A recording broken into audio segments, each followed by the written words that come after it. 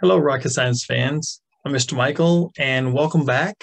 Today I'm talking about the new Spike Prime Essential, the miniature set, and we'll go through different details on the programming. I've already done an unboxing and an intro to the box, so if you haven't seen that, please watch those video and you can get caught up on what we are talking about today. But we are going to go into the coding, and let me do that now. If you have not already set up your coding for the Spike Prime Essential, if you already have Spike Prime, you can just update it and it'll set up your Spike Prime Essentials as well. So this is a screen you'll see. You can go to the Spike Prime or you can go to Spike Prime Essential. I know, pretty cool characters jumping out at you there. So you go ahead and click on the Spike Prime Essential, and let's go to Home first. Home is going to give you this great screen here. It's going to say Spike Prime Essential. It gives you a good start, how to break down each of the programming points. Let's go ahead and sneak in here and see. It's going to show you how to program your small motor, your light or matrix screen, your color sensor, your built-in gyro sensor, and your word blocks as well.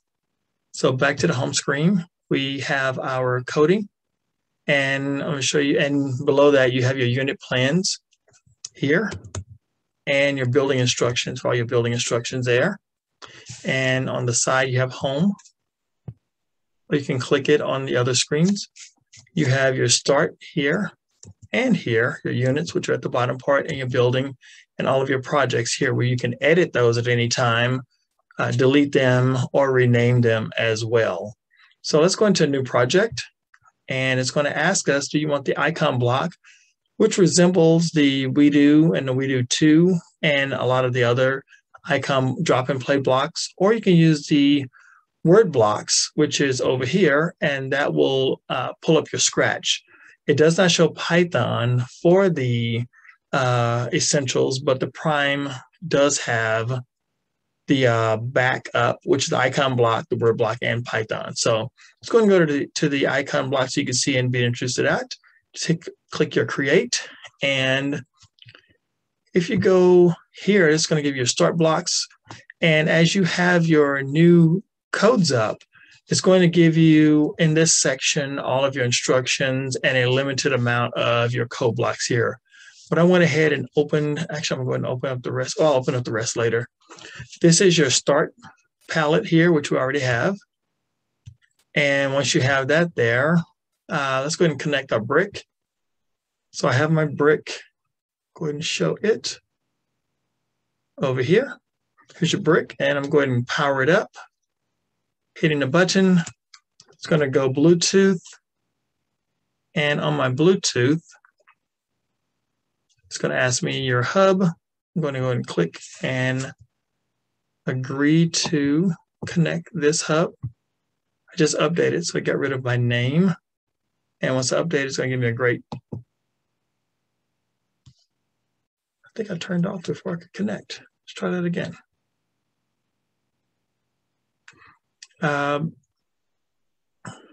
Here we go. And we are connected. It shows all of my Bluetooth parts here. Here it shows how much power I have, and it says give your hub a unique name. So I'll name it Mr. Michael. That's pretty unique. And I'll put an M behind it for I'll put an E behind it for essential. All right, done. And it will show you your hub is connected here, and on your port it will show that it is connected on the brick as well. So I'll go ahead and turn that screen off, and I'll put the screen on so we can see it. Let's go ahead and turn that back on. That screen is on. I will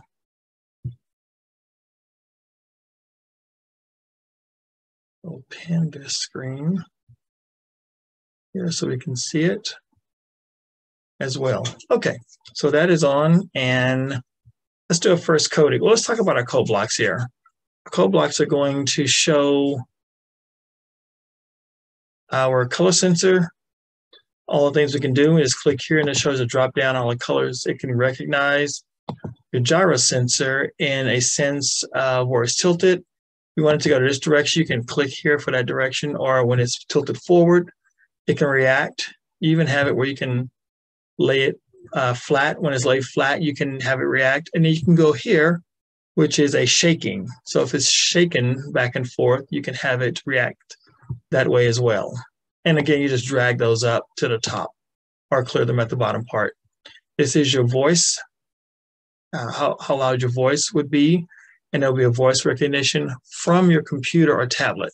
So from your computer or tablet, that will show up on your system from that. So if you're taking your Spike Essential to the floor and you're looking for the sound sensor to work, that is not going to work from that hub. It will need to have the tablet or the computer next to it to recognize that sound. So please make a note of that.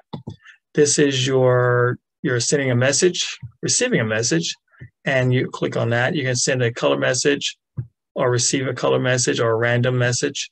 And this is your speed, how fast you're going. And I like this, as you click on those different speeds, they'll speed up and slow down.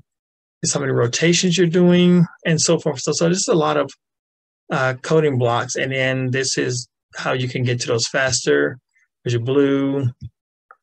There's your lighter purple there for your color matrix. And this is where I was speaking of earlier.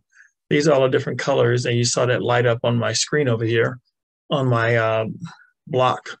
All the different colors you can add into that, and each one of those you can select as you need to. And it's really, really fantastic on how you can set that up. Here's your sounds, your animal sounds or your sounds, and then your effects, and then your music. And you can also record your voice. And again, that comes out of the computer. You wait for your loops, your counted loops and your regular loops, and then the end. Then you have an expanded area here, which you can do display, love it, bar graphs, which is great because it works well with the gyro sensor, and extended science and movement. You click all of those or any one you would like, and those are going to show up here at the end of your palette area.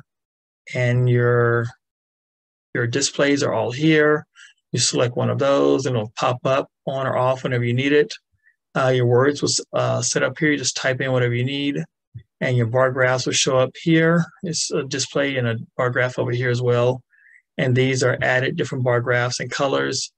And this is different speeds and steering that you would use as well. So there's a lot going on this, just the word blocks. And again, you can use the other sensors in here in the word blocks and not the icon blocks. Let's look at our sensor. On the left side here, you can see I have an A motor plugged in and the matrix, and I can extend or expand those, and the screen here as well. And this is one of the fun parts here. If you make a mistake, you can always go back and undo erasing something or adding something. And we can click here and see what's going on with our hub. When our hub is updated, here's a new update. This is our battery power. You can rename it here. This is our yaw, pitch, and roll, which are gyro sensors. I'll move my hub around a little bit so you can see that actively and what my motor and light matrix are doing. I'll actually move my motor around. I have it zeroed out, and it shows that my hub is on. To do my tilt angle, I click here, orientation, gyro sensor, and acceleration, which is how fast this is moving or how fast it is turning. If you need to disconnect that hub, you can. For many reasons, you can disconnect it because you want to turn it off and save batteries while you're doing a large build, or you may have just accidentally connected to someone else's hub. So those are different reasons there. I do want to peek into a few lessons, and a project is here. You can rename that or save it as or move it to different areas. That's something we can get into a little later on. Home screen is here. You have your units. Let's make the motor move. So we're going to go to start the motor, and we click on that lesson. It says learn, and you can click here. So it'll speak to you. Since it's a 6 Plus, this will help you out, learn how to make the motor turn. And once you do that, you can go over here and click your forward. Oops, sorry, too many forwards. Click your forward, tells you to plug your motor into the A, which we already have. And then you would move forward. Once you move forward, it says, let's go ahead and click this and slide my start up here. This is allowing me to learn how to slide and successfully connect my code blocks. Once I have it there, the hand is going to show, it says test the program to start the motor. So since I have those here, I'm going to go ahead and download and run. And you can see that that is running on my screen here. And once that is running, it told me I was turning 2 rotations. So the motor is turning. Check. Yes, I did do that. And that part is done. So I have that part done. And now let's do the light sensor. Light sensor says let's learn how to turn on the light. So we have that there. We do not have it plugged into A. Let's see if it'll override into the port that we have it in. I'm curious. Can I bypass that to get the light to turn on? So it says go there. Ah, it did. It auto-recognized the light and plugged into the B side, and it is on. So that was successful. Changing the light pattern. So we're going to change the top 2. Click that. Oops, I didn't select the color first. Select the color here, here, and here. I believe I was successful. I like it, and I'm going to run it. And yes, I have that success. Not sure if it'll auto-correct me if I didn't get it right. So press the play button, which I kind of did a little earlier. I'll go back and see if I did that incorrectly. Would it give me a chance to... It will let me get it incorrectly. And the color sensor, I won't go through all of those, but you can build and talk about how to work the color sense as well. And if I need to escape out of that because the day is done, I would just escape out, or I can go to my units here and choose some adventures, go into those, have a great part there. It'll tell me how to get started. I have teacher resources here, and I would just go through, watch the video, and see what's happening, fast forward through that, and read the story and interact as a teacher or as a class or individually for homeschooling as well. And it'll show you how to get the instructions going. There's a picture, and you can do some pseudo building if you need to. And there are your instructions, and you just go through step by step through all of those. Everything's already lined up, and when you're done, it'll show you how to code it and to move it. So all of those codes are still at the top here. I can erase them, or I can go to them at any time to pull from any of those instructions. And there we are. That's a pretty good lineup. Here's the building area here, all of your instructions. For all of those, it tells you how many steps are on each. And your projects, again, are here. You can select, duplicate, rename, or delete. And that's it. If you guys have any more questions or any additional questions on the models or on the coding, please leave a comment and put a request in the code area, in the comment area, asking pretty specifically what you're looking to do on the models or the coding or how those parts work. I do want to get into, show you how the word block would look for the Spike Prime Essential, and we'll just click right over. This is the Scratch that uses Spike Prime, and it shows that motor here, and no limitations are there. All of the codes will work the same. The light matrix is there. Your sounds are there and expanded. All of your controls are expanded even more. Your sensors are expanded to reach for the whatever the central needs and operator parts. And then you also have additional blocks, which are for the weather and other barcodes that have been expanded as well. So those are all available for the small but very powerful Spike Prime Essential. So anyway, look forward to your comments. I look forward to expanding on this set and building some models and comparing it to the Spike Prime as well. Here's the motor on here's the brick on the Spike Prime and show you how large that is. And here are the other motors that will run on that model also. So and the color sensor, the ultrasonic sensor. I'm just kind of loading everything into the screen there, and the motion sensor as well. So all of those will run. Again, it only has 2 ports, but you can get those to run as well on the Spike Prime Essential. Well, until next time, thank you all for joining, and I will see you guys next time. Have a good day.